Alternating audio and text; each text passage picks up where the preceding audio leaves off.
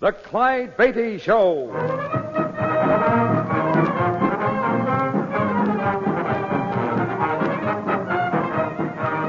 The world's greatest wild animal trainer, Clyde Beatty, with an exciting adventure from his brilliant career.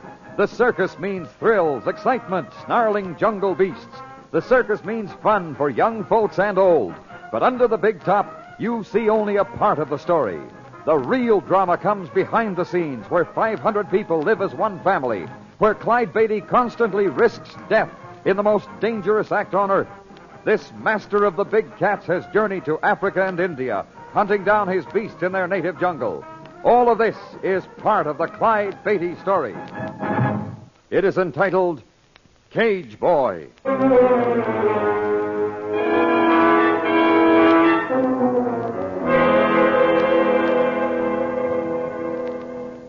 It is night. The Clyde Beatty-trained wild animal circus has just begun a week's engagement in Cleveland, with the first evening's performance completed less than an hour ago. And now in the cat barn where the lions and tigers are caged.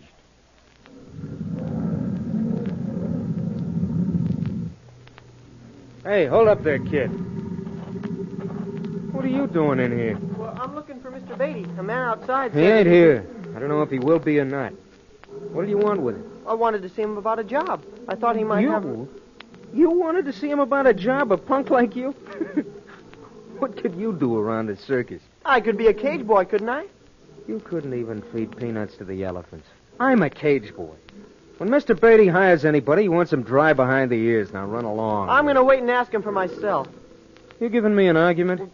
No, but... Then come on, get moving out of here. Hey, you let go of me. Tito. Huh? Hello, Mr. Beatty. Hey, this nosy louse had the nerve to bust in here and ask for a job. He tried to give me an argument. I told him to... You doing the hiring and firing for this show now, Zeno? No, it ain't that, Mr. Beatty, but... Then you'd better be careful you don't give the impression that you are. Hello there. So you're looking for a job with the circus, are you? Well, not a circus, Mr. Beatty. Yours. I like animals. Well, then you've come to the right place. We carry more than any other circus in the world. What's your name, son? Jimmy, sir? Jimmy Trotter. Jimmy, eh? Well, Jimmy, what do you think you could do? The punk thinks he could be a cage boy. Take a suggestion, Zeno. Stay out of this. Any experience, Jimmy? Oh, yes, sir. Lots, Mr. Beatty. Well, no, I haven't. I was going to say I had, Mr. Beatty, but I haven't. Good. I'm glad to hear it. You're smarter not to lie to me. I'd rather break in my own cage boys. You mean maybe I can get a job, Mr. Beatty? You think... Why not? We can try you out anyway. Come back first thing in the morning and look up Pete Schultz, my assistant. Tell him I said to put you on the payroll. We'll see what you can do. Oh, gee, thanks, Mr. Beatty. Hey, look here, Mr. Beatty. You got all the cage boys you need. You hire this lousy first the mayor, and whose place he going to take? You know darn well... He's going to take yours. Huh? Say, listen here. Don't argue with me, Zeno. You've been found mistreating the animals time after time. Now I'm giving you an order on the paymaster for 2 weeks' pay. But I'll expect you off the lot by morning. Understand that, Zeno? What do I care? I was going to quit anyway. Good. Then we're both satisfied. Good night, Jimmy. I'll expect to see you early tomorrow. I'll be here real early. And thanks, Mr. Beatty. Forget it. Gee, I'm kind of sorry about this, Zeno. I wanted a job, but I didn't want to get you fired. Don't worry, you didn't. You ain't that important. Oh, sure not. I just thought... Anyhow, maybe Beatty's going to be sorry he let me go. What do you mean? Wouldn't you like to know?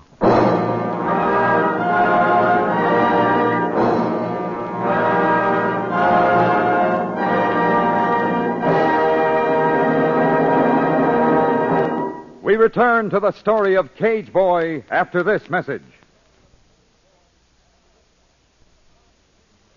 And now, back to the Clyde Beatty Show.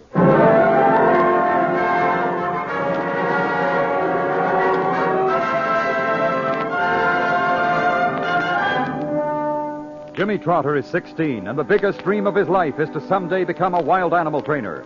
He was delighted when Mr. Beatty told him to report to work as a cage boy. For he now is working with the greatest wild animal trainer of them all, Clyde Beatty. Back, Nero. Back. All right, Pasha. Jump. Jump, girl. Good. Good girl. All right, Pete. I'm through. Open the runway. Let them back to their cages. I'm coming out. Right, Mr. Beatty.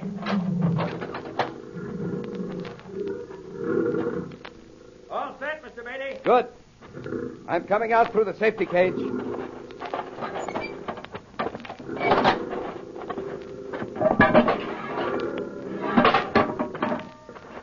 Well, how'd it look, Pete? I thought they looked fine, Mr. Beatty. Another week and they ought to be ready for your act. Pasha looked all right to you? Sure. Why?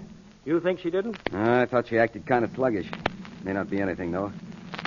By the way, that boy I sent you this morning, Jimmy Trotter. How do you like him? He's a good boy, Mr. Beatty. He's going to make out fine. Even offered to help me work my big polar bear act. He's in the cat barn now.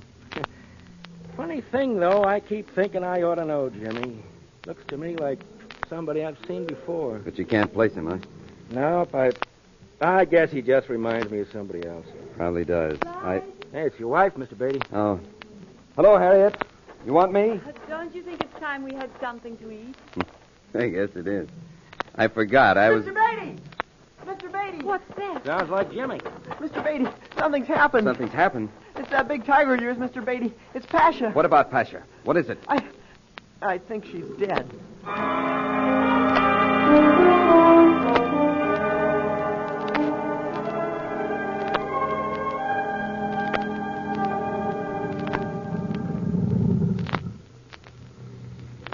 Pasha's dead, all right, Jimmy. And unless I'm very much mistaken, she's been poisoned. Poison, Mr. Beatty. I think so, Pete. Oh, that's impossible. Of course it's impossible, Harriet, but this is the time the impossible happens. I can't believe it. Jimmy, I'll have to ask you a few questions. We want to get to the bottom of this. Have you any idea how this might have happened? No one came in here this afternoon who shouldn't have been here? No one I noticed, sir. How about her feeding?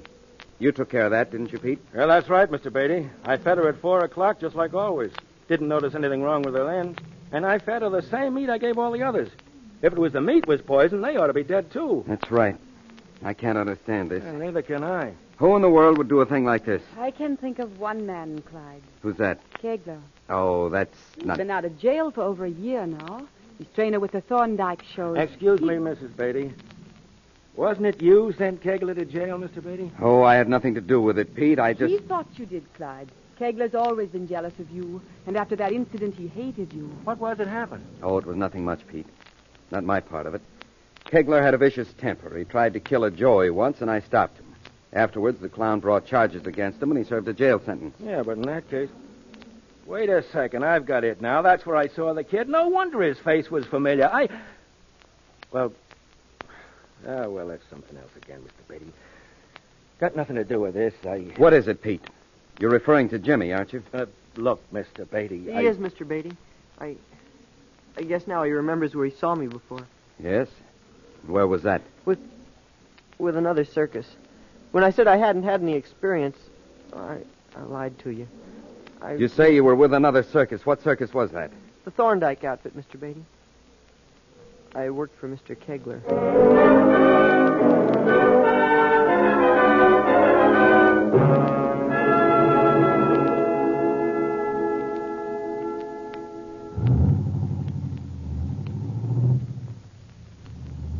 All right, Jimmy.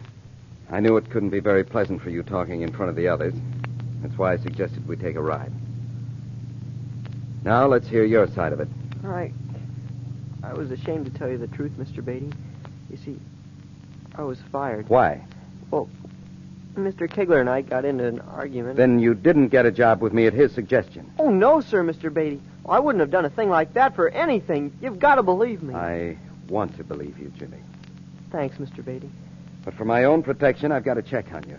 I've got to know whether or not you've told me the truth this time. I want you to check on me. I will. I have a friend with the Thorndike shows, Dave Seeley. I'll wire him tonight.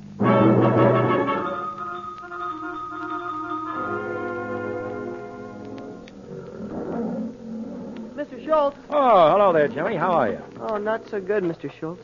Mr. Beatty said he was going to wire a friend to see whether or not Mr. Kegler fired me like I said. You know if he's gotten an answer yet? Yeah, I don't think he has. Oh. But don't let that worry you, Jimmy. Not if you are telling the truth. You're working for a real man now. Oh, I know that, Mr. Schultz. I like him. I want to keep on working for him. Yeah, and I reckon you will.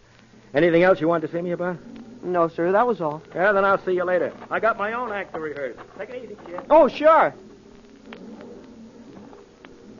What's the matter? Losing your appetite, kid? Oh, Zeno. Yeah, sure. You look kind of sick. That what poisoning cats does to you? You better get out of here, Zeno. If Mr. Beatty catches you here, he'll make you wish you'd never heard of a circus. You or me? Huh? Look over there, kid. What? No, not there. Nero's cage. I don't see any. You better take a closer look. Nero's dead.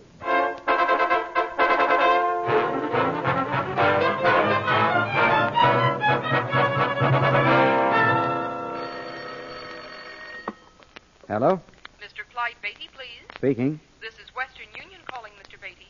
We've just received a night letter addressed to you, signed by Mr. David Seeley. Oh, yes, I've been waiting for that. This is the message. Your wire received.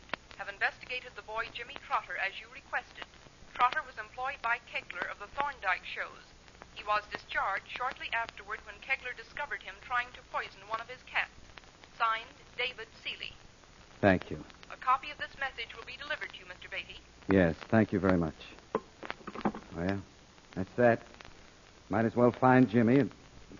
Wait a second.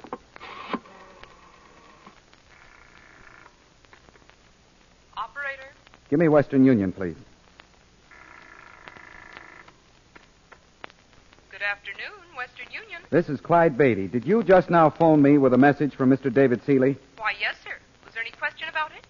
No. No question. I just wanted to check, that's all. Thank you again. That's quite all right. Well, now to see Jimmy.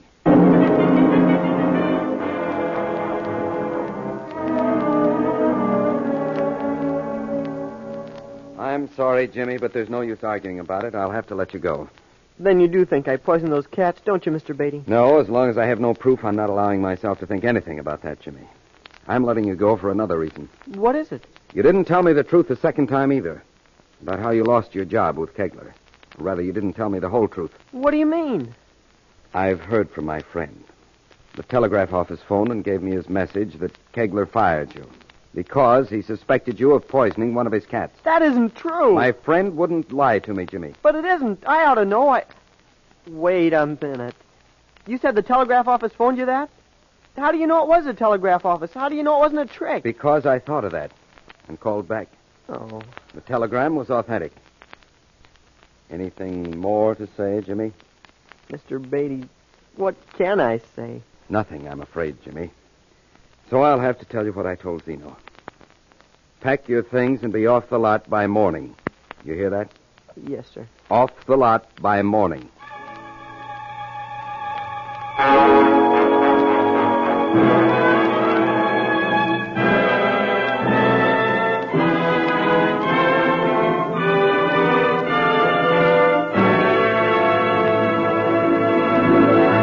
We'll bring you the second act of the exciting Clyde Beatty show in just one moment.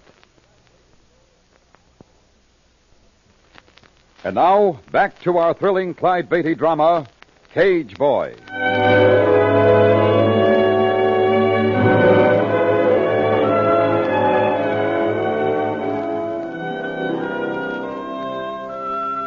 Young Jimmy Trotter, newly hired cage boy, has been suspected of poisoning two of Clyde Beatty's famous and valuable jungle cats. Clyde has taken a liking to the boy, but when he receives word that Jimmy lost his last position under almost identical circumstances, he feels forced to let him go. And now, in his private car with Harriet, his wife. Clyde, What, dear? you're not listening to me.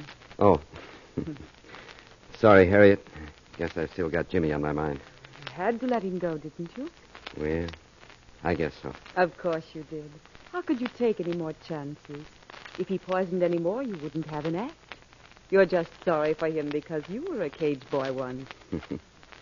I haven't felt sorry for Zeno. Now, he was different. Exactly my point. Jimmy, Oh, I'll get it. Yes?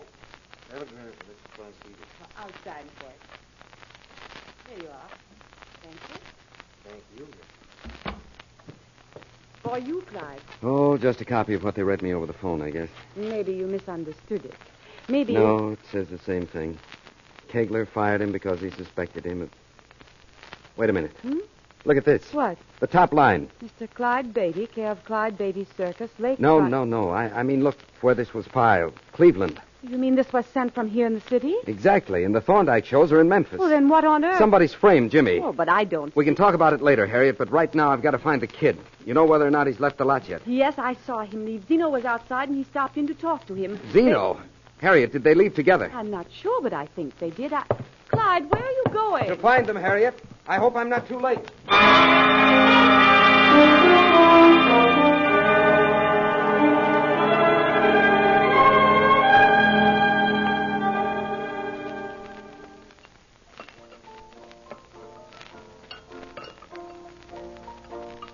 You want another cup of Java, kid? No, I've had enough, Zeno. I better go look for a room. All right, let's go then. Here's your money, Mac. Not this way, Jimmy. Here, you go ahead. Well, thanks for the coffee, Zeno. I'm glad you're not sore at me anymore. It's something to be glad about, I guess. Why should I be sore? Neither one of us got a job with Beatty anymore, have we? Hey, look, kid. It's pretty late to be looking for a room to rent this time of night. I got a room right near here. Why not stay with me? Oh, I wouldn't want to do that, Zeno. I mean... Sure. Come on, why not? Well... Don't worry about being comfortable, kid. I'll make you comfortable. I'll make you real comfortable.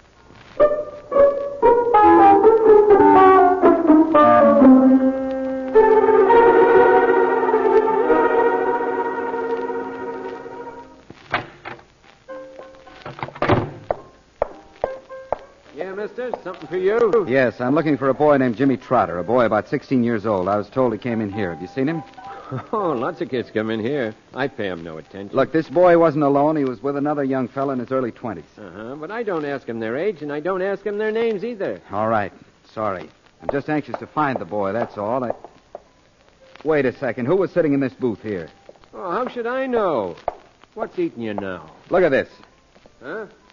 What's that? It's a copy of Billboard. It belongs to Jimmy. Look here. You see it has his name on it. Oh, so the kid knows how to write. So what? I'll tell you what, mister. You'd better do some remembering. What happened? Oh, well, right after they went out of here, I reckon they had a fight. I heard something, so I reckon they had a fight. Didn't you go outside to see? It wasn't none of my business, as long as they were outside. I just didn't want no nosy cops nosing around, that's all. I get it. You've had trouble with the police, huh? Well, what if I have? What's that to you? Nothing, my friend, but the next time you're asked a question, give an honest answer and give it fast. Good night.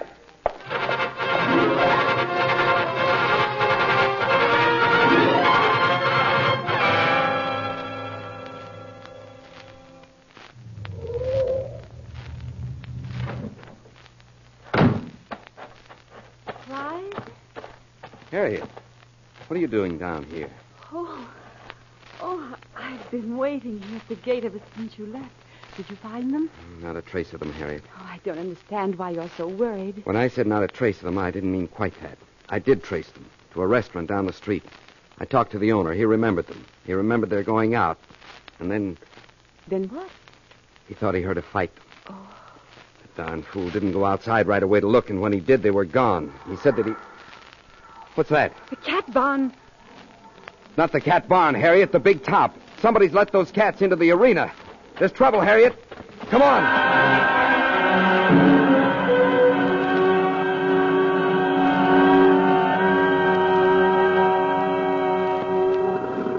Help! Help! Don't let me out!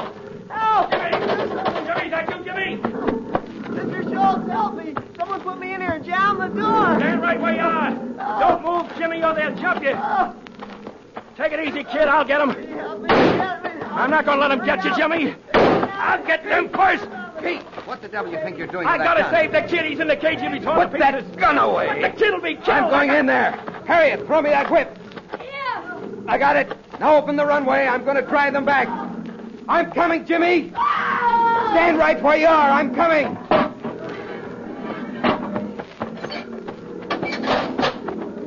Now don't move, Jimmy. Back there. Back. Back, Sultan. Get back there, King. Over! Over, Dixie!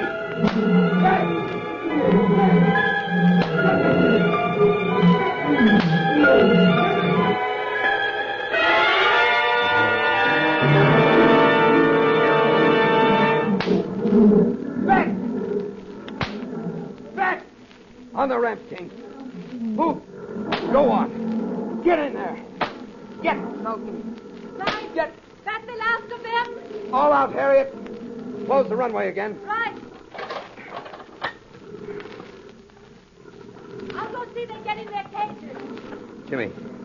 Jimmy, you all right? It hurts. Carry him out, Mr. Beatty. Let me have a look at him. Come on, boy. It hurts.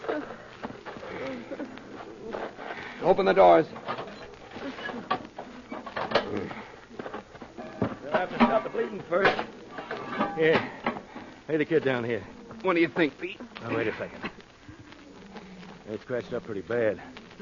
Been bit a couple of times. But he ought to pull through, Mr. Beatty. Good. Here, make a tourniquet out of my shirt. Yeah, that'll do it. Mr. Beatty, why do you think Zeno did this? Zeno, you've seen him? Yeah, I saw him. I bumped into him running out of here just as I was coming in. I let him have it and dumped him outside. Reckon he's still there now. Fine. I want to ask that lad some questions. He's in for it now. How much time you think he'll get, Mr. Beatty? Zeno? I shouldn't think he'd get any. Huh? Why not? Why should he? What's he done? What's he done? Jumping Jupiter, Mr. Beatty. He poisoned your cats, tried to kill Jimmy. No, he didn't, Pete. Huh? Well, then if he didn't, who did? You really want to know? Well, why shouldn't I? All right, then I'll tell you, Pete. You did. And I... No, you don't. You'll stay right here. You're the one who's guilty, Pete, and you're the one who'll pay.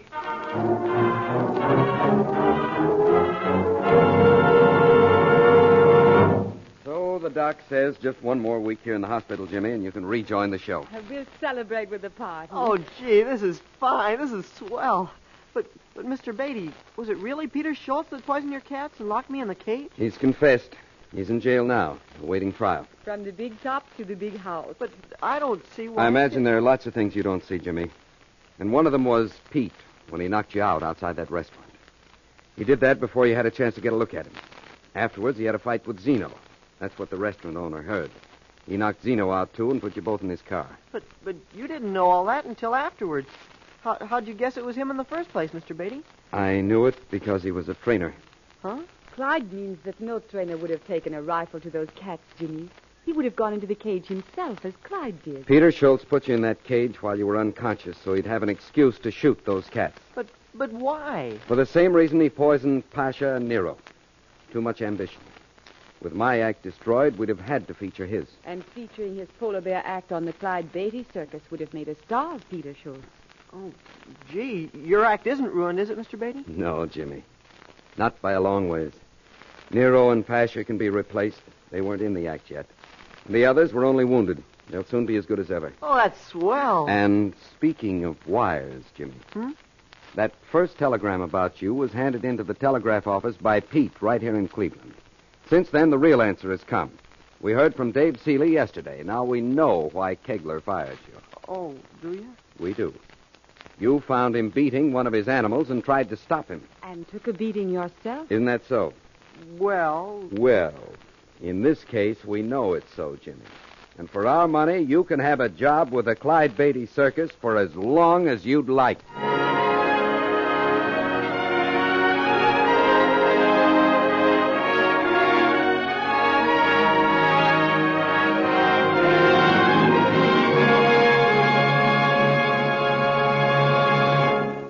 A brief but important message, then an exciting preview of next week's Clyde Beatty drama.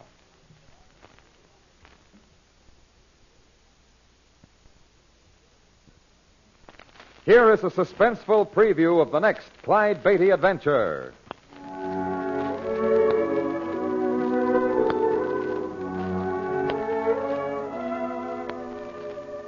By Jove, my eyes weren't deceiving me.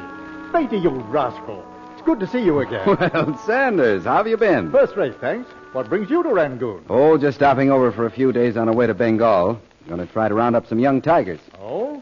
Well, why go all the way to Bengal for tigers? We've got more than enough of the blasted things right here in Burma. Really? Our teak plantation up near Tangul has had quite a plague with one in particular. Well, what's the trouble? Well, there's a giant tiger on the rampage in that district. Biggest the natives have ever seen. Only not many of them have lived to tell about it. You see, he's turned man-eater. Well, what's on your mind, Sanders? Well, supposing I were to authorize my plantation foreman to turn over all the natives and equipment you might need for capturing a dozen tigers at no cost to you whatever. What would you say to that? I'd say there's a catch in it somewhere. Yes, there is. First, you'd have to rid the place of that man-eater. You've made yourself a deal. Good. Just like that, we've signed that tiger's death warrant. I was just thinking, if that tiger's as big as you say... Clyde, you're not thinking Exactly, Sanders. I'm not signing his death warrant. I'm going to take him alive.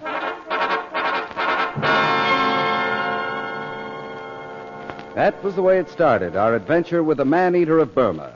And the ending? That took me through one of the most terrifying experiences in my life. I'll tell you all about it the next time we visit.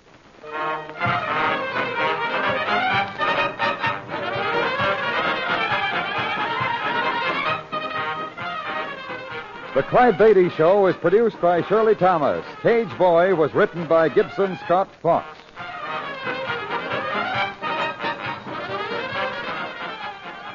This story was based upon incidents from the career of the world-famous Clyde Beatty and the Clyde Beatty Circus. However, all names used were fictional, and any resemblance to persons living or dead is purely coincidental.